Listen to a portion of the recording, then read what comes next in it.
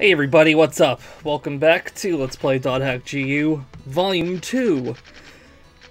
This is your host, as if it's some kind of game show or something. This is some type of artist. I think these are the items we just got from transferring over. You'll get more like them, it's not a huge deal. But hey, about ability slot costs, I guess this is a good time to mention one of the new features of Volume 2 that makes Volume 1 seem so inferior in comparison. Not this feature in particular, but there are going to be a lot of features in Volume 2 that weren't present in Volume 1 that I sure missed when I replayed Volume 1 just now. So, now that your level is a little bit higher, you'll start getting armor and weapons that have more than one slot available for customizable abilities. And some of these abilities will actually require 2 slots, so now there's a bit of, I don't know if you'd want to call it strategy, but there's more to think about when you're choosing what to customize your equipment with. Because it's like, do you want to go for 2 abilities, or do you want to go for a potentially better ability that costs the price of 2? I really feel like the abilities that cost 2 usually are much better than the ones that cost 1, but for right now where we're at in this game, it might be a little bit more of a choice that you'd be thinking about. Because as you might remember from the first one, I was a really big fan of adding like poison to my attacks and sleep and stuff like that. So I may not want to waste ability slots just yet, but we'll see. So, as we found out last time, we are stuck in a video game, in this game that's about a video game. So we're gonna walk around town and talk to people and see, you know, what they have to say about it, I guess. This section of the game is really just kind of meant to refamiliarize yourself with the root town, Makanu, which is a little weird because Makanu becomes a pretty obsolete, all things considered. You do return to it for some story and gameplay things throughout the rest of the series, but this isn't going to be your main server you'll be playing on anymore. You'll get we're going to get access to a new town pretty soon, and I actually really like the town a lot. I definitely have the most memories with it, and I guess I'll talk about it a little bit more when oh yeah, this is I was one of my big problems with GU is how all of the NPCs like look exactly the same except for like a color palette swap. And you could make the same argument for the original series. I won't like deny it, but you know, I really feel like GU with its added level of detail makes it like a lot more apparent, and it feels like just a palette swap. Like you could at the very least see some minor differences in like either like the face or the clothes in the first series. Here though, it's just like those 2 guys are like twins, and yeah, I don't know. Not a big fan of the NPCs in this game. I feel like they're very, very boring and generic looking, and yeah, whatever. What was I talking about? I don't remember. I have a horrible time focusing lately. Oh man, I really can't remember. Alright, so let's talk about something else. Look, more people that look exactly alike. Isn't that fun? Oh. This is the medic squad. You'll find these guys throughout the dungeons as you play through the game, and they'll give you free heals and status buffs and stuff like that. Oh, I think we were talking about, root towns. So, I think one of the reasons, and this is definitely a personal reason for me, I think one of the reasons why Volume 2 is my favorite volume is because I have, like, the most positive memories about that. Volume 1 came out during my very first semester of college, and it was not a good, welcoming first semester for me. I really didn't have a lot of time to play games during that first semester. You know, obviously, you know, when it came to .hack, you know, I made the time for .hack, but, truth be told, a lot of that playthrough might have been during the winter break, because this game came out at the end of October, I remember. So, I don't know. Volume 2 came out, I believe, in May of, you know, the next season, 2007, that would have been. So, that was when summer break started, and I had, like, no school to, like, worry about at all. It was just, I had all the time in the world to just focus on this, and after that first year, which was pretty rough for college, to getting used to it, I welcomed, you know, the chance to, you know, sit down and really, like, dive into a video game. Volume 3 came out in September of 2007, I think, and, you know, I'm back at school again, but it was an easier semester, so I could, I had more time to actually focus on a video game. But I think just because that first summer of college was just, like, really fun for me. I didn't really do anything in particular. You know, I hung out with my, my one friend a lot, and it was just nice being, like, I don't know, free, more or less. I think that was the first year we really started, like, you know, visiting more, like, places outside of our town, because we're driving now, and, you know, when I first started driving, you know, I didn't really like driving at all. I still really hate driving, to be honest, but during high school, I didn't really drive anywhere except for my job, and after, you know, driving to college, you know, that took a lot of time. I didn't really enjoy that, but I don't know, that summer, we kind of, like, explored a little more, and it was fun. So there's good memories for me attached to GU Volume 2, in addition to all of the fun stuff that happens. You know, and it's weird because I think in trilogies, the middle part is always the weakest. Because, you know, the first part introduces everything, and it's new, and it feels exciting, and then the third part, like, you know, wraps everything up and gives you, hopefully, all the answers you were looking for. The middle one just kind of seems like this awkward, like, mess where there's, like, no proper introduction or proper ending. It just literally feels like the middle of something. But since I do enjoy a lot of the stuff that happens in Volume 2 so much, it's nice that there's, like, a middle part to a trilogy that I'm a big fan of. And I can't wait for these things to start happening, because I feel like I've just gone on and on enough with the gameplay in the first volume, and it's like, there's a lot of story stuff happening that I want to talk about, both to praise and complain about.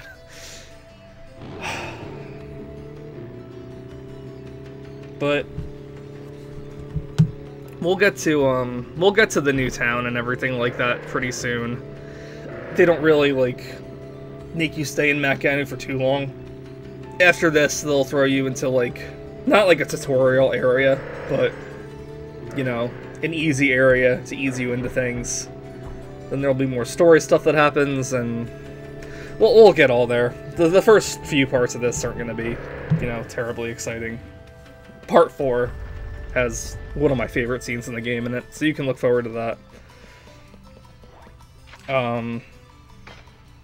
Man, some of these beast characters just always look so weird, and it's I hate how, like, so many of them are, like, hunched over, too. They always seem, like, so sickly. It's weird.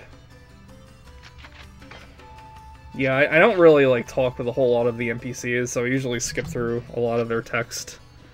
There are some interesting stories to be had within the text itself, but I don't know. Just there's something about, like, the NPCs in GU that just, like, I don't want to. I went into this in the first volume, but I'll repeat myself here. Equipment in this game is not nearly as big of a deal as it was in the first game, so your incentive to trading with other players is not very high.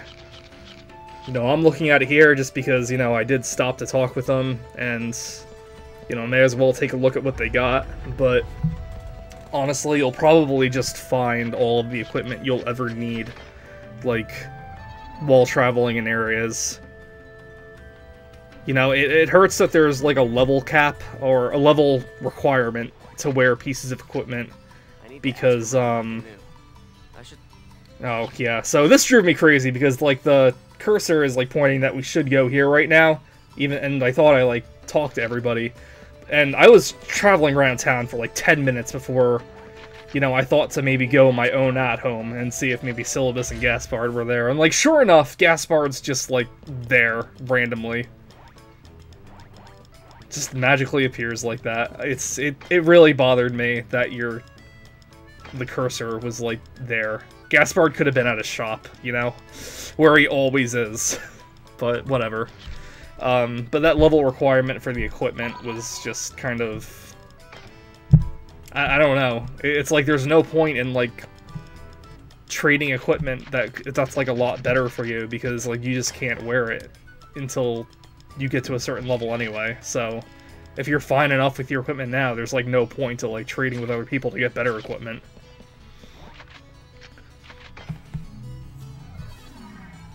But now there's something going on in the town square.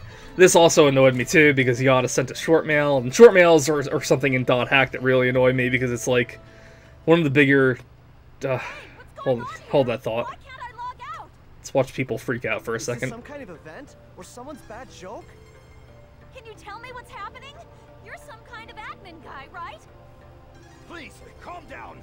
We are working hard to... How do you expect us to calm down? What are you gonna do about this? I'm terribly sorry. Please, just try to be patient for a while. So, that guy in the blue suit is an admin. It looks like even CC Corp doesn't have a very good handle on the situation.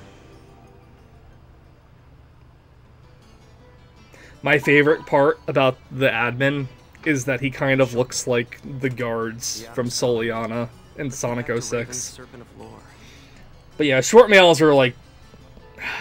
Short mails are something that like exist within story purposes of the world, but they don't exist as a gameplay mechanic, and it kind of really irritates me because one of the more repetitive things about .hack in general is having to log out and check your email after logging in just to have like one thing activate. And it's like, Why can't I log out of here? I guess short mail is more like akin to like text messages within the game, but whenever it happens, it always makes me wish I had the option to check my mail within the game. Why am I actually inside the game? So it seems that humans who lack morals both online and offline say the very same things after all. Jesus, Sakaki, what the hell? Where's that coming from?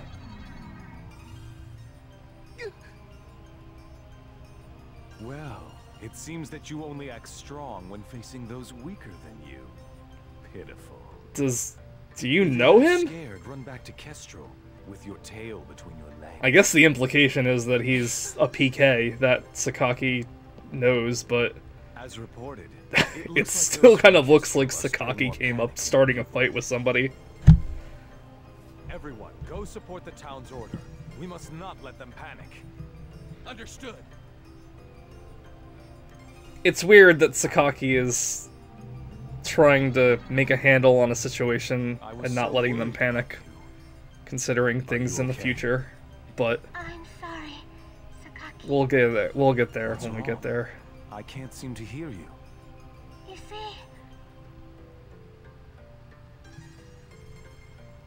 Ever since you were killed by a bugged monster, you've been unable to speak? yes. I know it's kind of hard to believe. How'd you communicate to them if you couldn't hear? Are you sending No, short mails? I believe it. You're not one to tell a lie. Sakaki. I'm sure you know this, but all players are currently unable to log out from the game.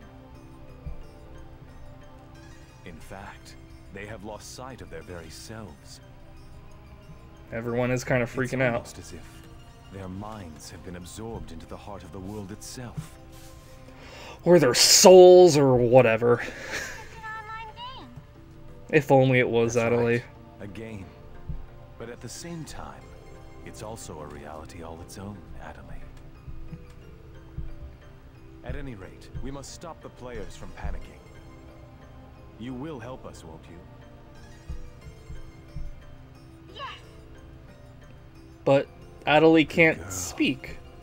Ew, it's so creepy how he just said good girl. So Mr. Sakaki's the only one you could rely on after all, huh? LOL. Love how they just capitalize LOL. It's so dumb. So it's you, Terror of Death. Please stop calling Haseo that. It appears there are only enemies to be found in your world.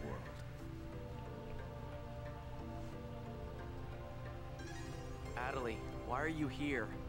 I thought I told you to stay at You the see, inn. old Haseo in Volume 1 would have made some kind of whiny comeback against Sakaki.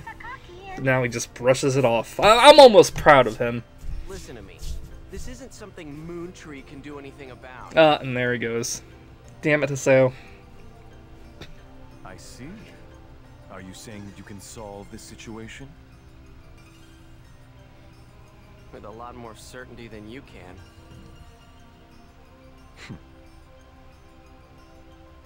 What's so funny? Conceit. Don't you agree that it is the lust for power that is most certain to make fools out of people? Terror of Death. What do you mean by that? I mean exactly what I said.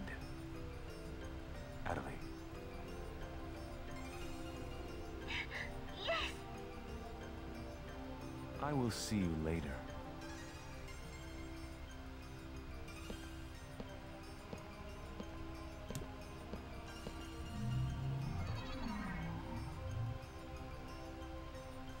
Why did you say that? Huh? Why did you have to say things like that? Sakaki, Moontree, just wants to try and solve the situation. They only want to help everyone. AIDA isn't a problem that Moontree can solve. But even so, True, but I don't know. I don't understand. It's not like Gyu's Don't understand. solving much either.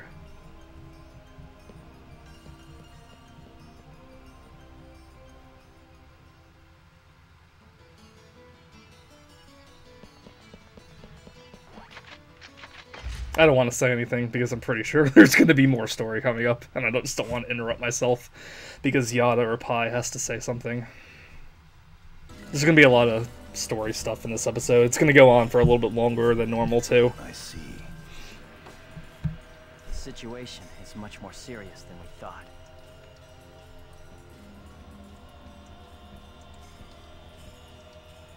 Let us summarize for a moment. Ever since the AIDA phenomenon occurred while searching for Adelie, no one has been able to log out of the game. For the millionth time, yes. We've got that. None of the players have been able to return to their real-world selves and their real lives. Goes without saying. And no new players have been able to log into the game. There's some useful information. Communications with the outside receive no reply. Some of the players have panicked to the point where they're starting to get violent. It seems that the system admins can't contain these players any longer.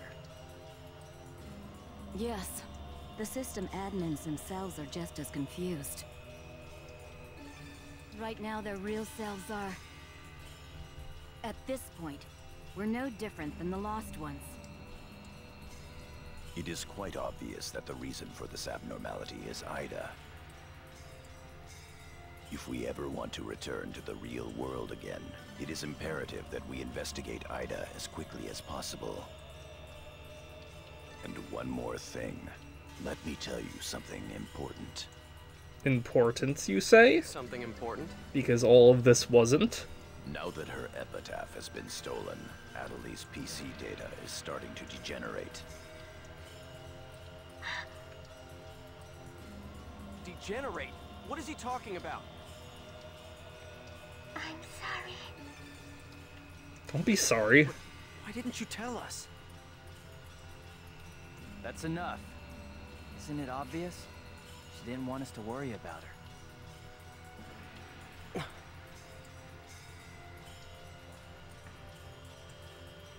Yada, In this world, our minds aren't residing in our bodies, but in our player characters, right?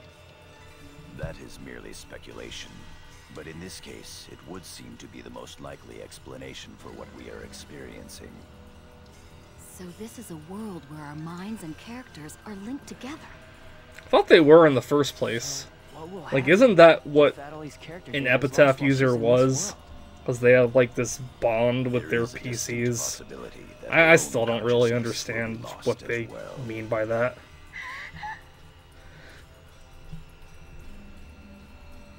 What? You've got to be kidding me. What should we do? How can we cure her of this? Is your head just for decoration? You should try thinking before you make a big fuss. Master Yada, do we know anything else?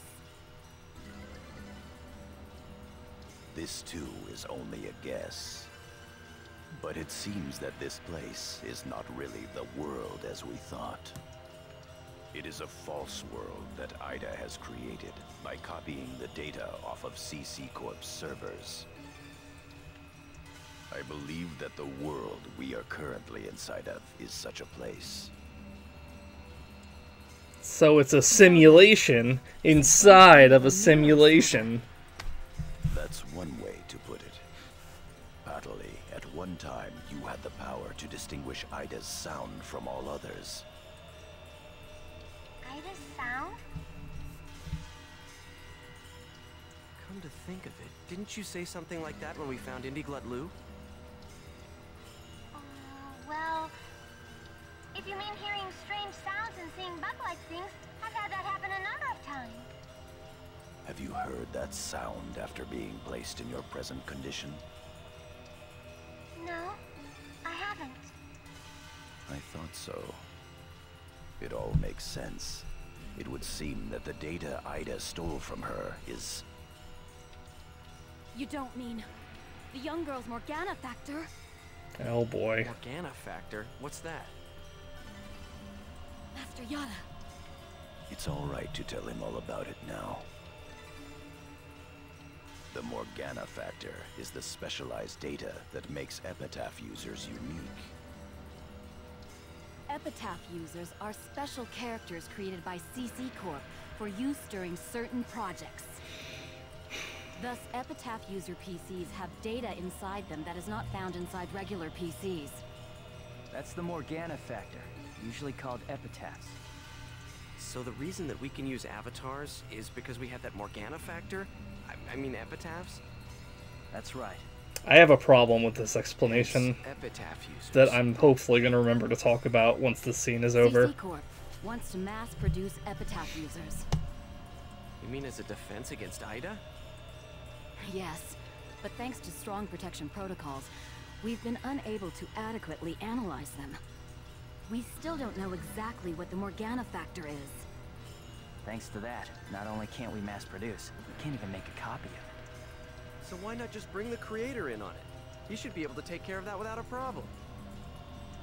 I think he's busy being dead. Morgana factor was not I honestly don't remember what happened to Harold. I think it was kind How'd you of get a hold of him in the first place? ambiguous. Salvage it from the dark abyss of this world. The abyss of this world? Each of the Morgana factors has its own name and identity. In my case, the name of my avatar is Tarvos, the epitaph of the Avenger. My avatar's name is Magus, the epitaph of the propagation. As for Haseo, his avatar goes by the name of Skaith. He is the epitaph of the terror of death. The terror of death. The terror that flaps through the night. It's an odd coincidence that it's the same as your PKK nickname. Yes, I'm sure. It's a coincidence. Even with Magus's the propagation, we can't repair the Morgana factor. Thus, now that she has lost her epitaph user abilities, Atali can no longer hear AIDA's sound. Maybe that's also part of the reason why Adelie lost her voice. Yada, What can we do to help her? There are no alternatives but to try to recover her Morgana factor from AIDA. However... What? It will be difficult to trace AIDA precisely, now that we are no longer on the actual CC Corp server.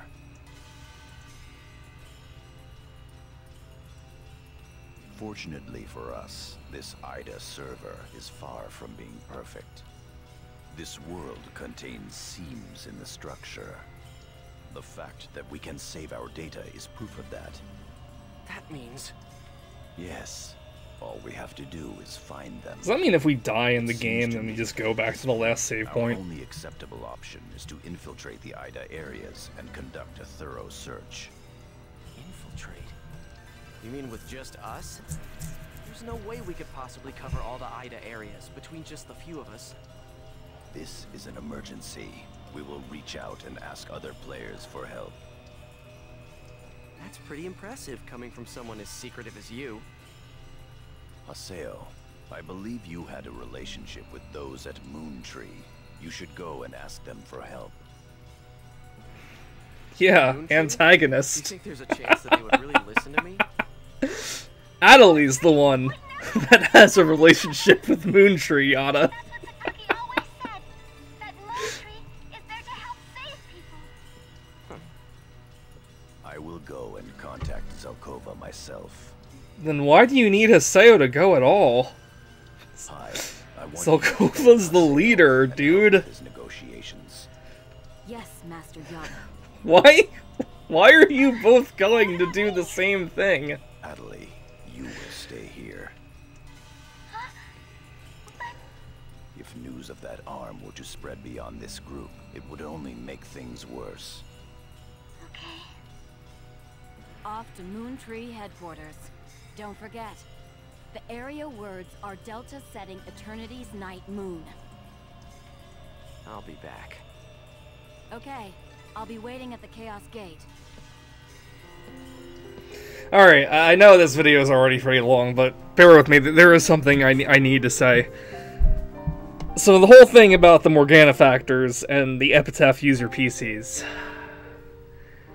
The way Pi was just explaining it made it seem like CC Corp had created PCs with the Morgana factor attached to them to use for whatever the hell they were trying to use. And I know that there was like a big fire in CC Corp and they lost a lot of the data, so I can kind of understand if they lost like the PC data. Doesn't make sense, but I can roll with the fact that maybe that data is just like lost in the sea of old data, and that's why Yada was like, we salvaged it. What I don't really understand though is at the beginning of the game, and I mean Volume 1, beginning of the game, we saw Haseo create his character. So I was always kind of under the impression that, you know, if you randomly select a bunch of these different attributes and they line up just right, you happen to have that Morgana factor attached to you. But Pi makes it seem like it's on an existing character itself. So how did Haseo and everybody really get this? Because it makes it seem like they just found and started using pre-constructed characters already, and it doesn't make a lot of sense to me. Trying to make sense of it is probably a mistake in the first place, but it's something that I'm just, like, want a little more clarity of, because it kind of seems super ridiculous just with the explanation that Pi gives. That's all I really wanted to say. Next time on Dahack GU, I guess we're going to Moontree to, I don't know, start a fight, ask for help. We'll see. Bye-bye, everybody.